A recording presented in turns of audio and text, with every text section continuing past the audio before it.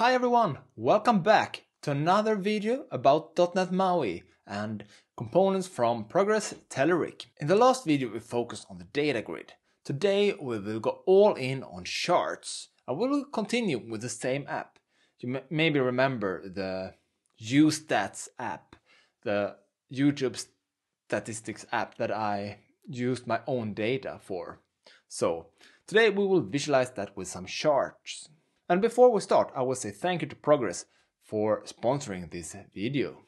So, .NET MAUI and components from Telerik. Let's see what they have.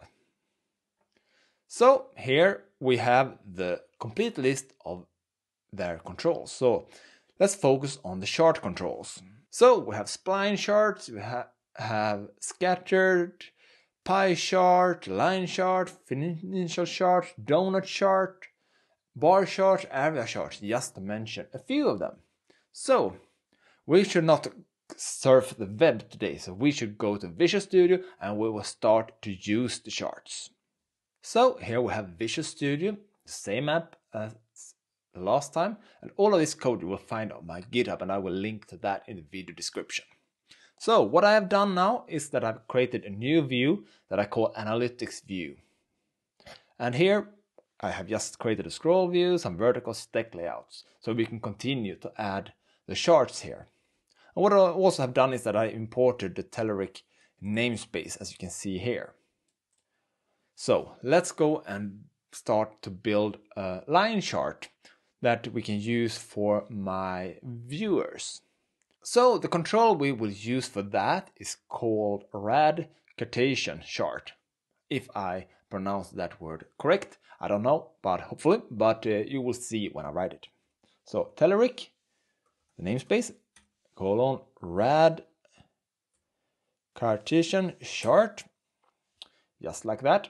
And that is the type of charts that have an X and Y axis. So we will now add those axes. So let's start with the horizontal axis. So we do like this, Telerik, colon rad Cartesian chart dot horizontal axis, and now we will add a date time continuous axis because we want to have the dates on the horizontal and the number of views on the vertical. Okay, so then we create Telerik date time continuous axis, and here we can set major steps, for example, major step unit, and major thickness, and a lot of different styles. But we wait with that for now. We'll come back here later in the video. So we just add that axis, and then we go and add a vertical axis. Telerik, colon, rad Cartesian chart dot vertical axis, and this one will be a numeric axis. So Telerik numerical axis, just like that. And now we are ready to add some data series here. So we do that by continue here after the vertical axis, or you can do it in the beginning if you want to, but I prefer to have it in this order. So then we do Telerik rad Cartesian chart dot series, just like that. And now we can add a line series here, for example, or a spline series. The spline is the more rounded line series, but I will show you both of them. Let's start with the line series. So Telerik, colon, line series. And here we will add the category binding. And in this case, it's the date time property of the model that we are binding to. So let's say that date time, and here you need to know the name of a property. So, and then we can have a value binding, and in this case it is views, because that's how I have named the properties in my view model. And the last thing we need to do is to add an item source. So let's do that. And we bind to the metrics property in the view model. Just like that. Okay, now we are ready to see if this works. So let's run this on an iPhone 14. So here we have the app. It looks okay, but we can make it look much better. One thing about the visual things we can do is that we can change the background color to be transparent, so we can have it like the background here. So let's do that. So we can set background here, background color to transparent. And we can see that now we have a more of the style of the app. But if you look here at the horizontal axis, it looks really unreadable, I would say. So we need to go and fix that. And that's where we come back to the horizontal axis, as I said before, with a major step, for example. So here we can go and say major step is 1 and major step unit is week. And that means that we only will have the date here. And that means that we will only have a step marker on the chart every week. But we will still have data for each day, so we can see that. But we don't need to have it for each day because, as you could see, that was unreadable. So let's open the app again. And you can see now it looks much better. And here we can add more series also if we want to.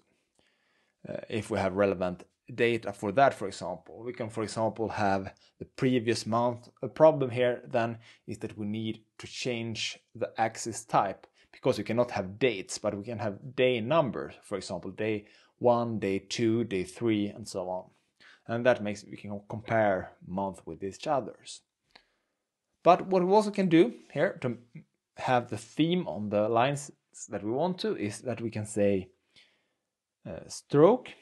For example, we can set that to green. We can say stroke thickness to make it a little bit more easier to see, like that. And so now the line is thicker and it's green. So that means that you can customize it to look how you want it to look. So what we also can do is that we can say that we can set color on the axis, for example, line color, and that one can be, what should we use? Red. That's an easy to see color here. And we can do the same for this one, line color, let's say Azure, because we love Microsoft Azure. And so now we can see that the vertical axis is red and the horizontal is Azure. And now if we want to change this line to be with more, like say, rounded corners, we can easily do that. But then we will not use a line chart, then we will use a spline chart. So spline series here instead. So now you can see it's a rounder if you prefer that. I think that is pretty nice. But if we also want to cover the area around here with color, we can do that. And then we will use the spline area series, like this. And then you also need to set a fill color, the color of the area below. So let's say yellow. And then we can open the app again and we can see that we have the area under the stroke colored yellow. So that was the line chart. Let's go and see what you can do with the bar chart. So now when you know how to do line charts, bar charts will be really easy because it works more or less the same. So we will still have a Cartesian chart. So let's say Telerik, radic Cartesian chart, background color, transparent. So we will have the correct color again. And now we also need to create axes again. So we do the same here too. Dot rad Cartesian chart dot horizontal axis. But this time we will use a categorical axis because in the view model I also have a property where we have all views for each month. So the horizontal axis will show the month and the vertical axis will show the number of views for that month. So we use a categorical axis, just like that. We don't need to set any more data on it right now, at least. Telerik colon rod quotation chart dot vertical axis, and this will be numerical again, just like that. Okay, let's go and create a bar series this time. So Telerik rod quotation chart dot series and Telerik colon bar series, and now we set category binding, and that is what values we'll have on the category axis, in this case the horizontal axis. So that will be a binding to a property called month, value binding to the property called views, and last thing we need is an item source. So then we create a binding to a property that I have called month metrics, just like that. Yeah, that's everything. Let's run this. And so here we have the bar chart, and you can see we have the month here, we have the number of views here. So easy was that. So the last chart type that we will cover in this video is the pie chart, because everyone like Swedes like pie. So let's continue with that. So we close the simulator for now, and we replace this rod quotation chart with a pie chart. So pie chart, rod pie chart. And then we will go and add a series to that.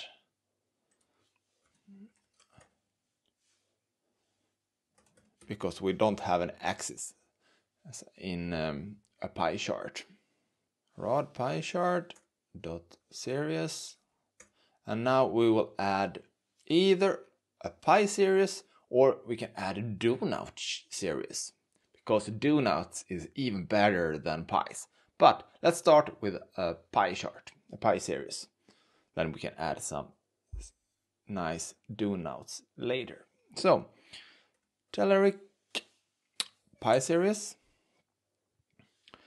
label binding, and in this case I have a list of a key value pair where we have the keys that are likes and dislikes, and then we have the number of them. So this will show how my like/dislike data looks. So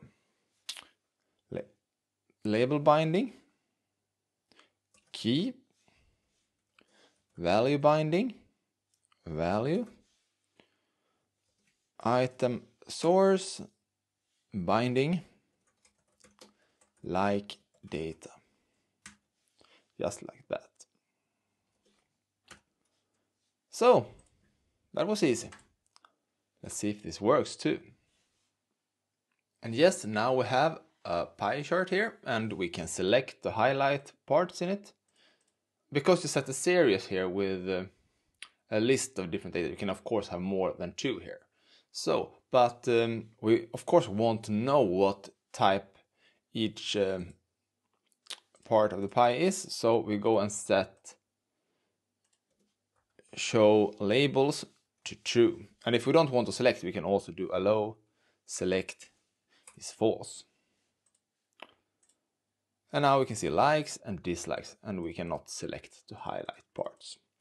And if we want to do this pie a little bit smaller, we can do that too by setting radius factor like 0.5. And now we can see we have a smaller one. Okay, that was pie charts. Let's convert this to a donut instead, because I really love donuts. Okay, donut series. It's easy like that. And let's see. Yeah, here we have them. Now we have a donut. A really nice one.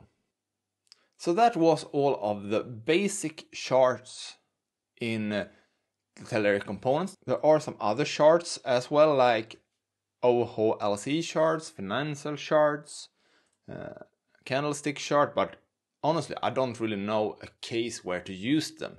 But if you have financial series, you probably know how to use them, so I guess this one is really simple to use too, as the more basic chart that people like me can understand. Thank you very much for watching this video about Telerik and charts, and thank you to Telerik for sponsoring this video. And if you like my videos, please subscribe to my channel, press the like button for this video, and see you next time. Bye bye.